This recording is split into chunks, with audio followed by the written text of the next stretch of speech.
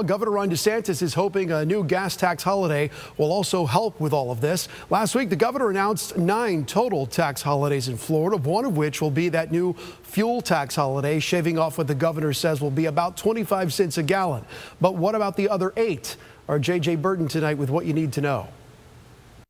Inflation is at a 40-year high, and everything from gas to food to clothes and rent costs much more these days. And when you add in sales tax, it's even higher. But Governor Ron DeSantis says he's giving Floridians a break, a $1.2 billion break to be exact.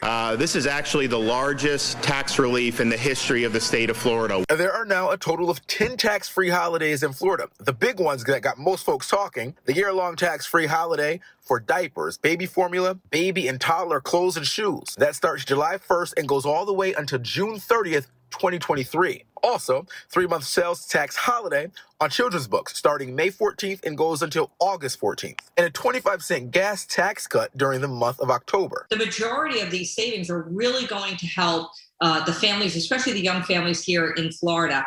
For a family with 2 kids, spending about $80 to $100 a month on diapers, you'll be saving about $65 a year. Florida Democrats have been pushing for this for years. And in total, parents are expected to save about $74.7 million by not having to pay sales tax on clothes and shoes for toddlers. And this got bipartisan support, but everyone isn't happy about it. I am all for tax-free days, and that's wonderful for families because it helps them. But how about others like me? I'm a senior. And some critics say this doesn't do enough, especially with rent prices as high as they are. I don't feel like it's helping anybody. It's already been signed into law, and the tax holiday on children's books start this Saturday. J.J. Burton, ABC Action News.